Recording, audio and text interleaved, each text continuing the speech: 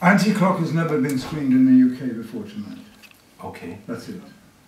Can you explain a little bit about why a film that I think is quite ahead of its time in its use of surveillance footage and its kind of sense of kind of paranoia, why has that film been so hard to see? You know, it's never been out in video. I don't think it was released in DVD until maybe 2011 or something like that.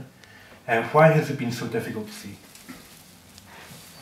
Well, I think that's entirely my own fault, because I was spoiled. I took the film, I don't know what made me take it to America first, but I did. And I felt nervous about England in that film. But then I've always felt nervous about England in films. So we had such an incredible reaction in America for it.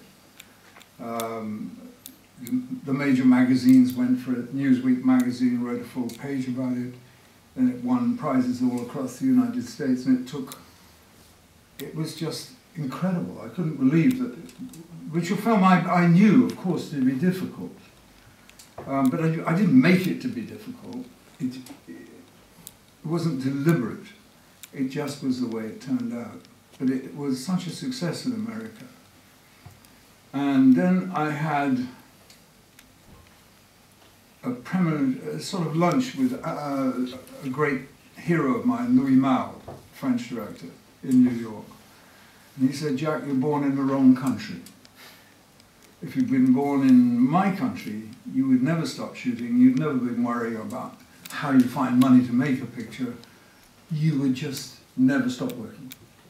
But in England, you're living in the wrong culture, and they're not going to help you." So when we left America, we'd had this incredible experience of showing it to the Americans everywhere, right across the States. And I got back to England, and the first week I took it to a couple of distributors and got a very negative response, as Louis Malle had predicted.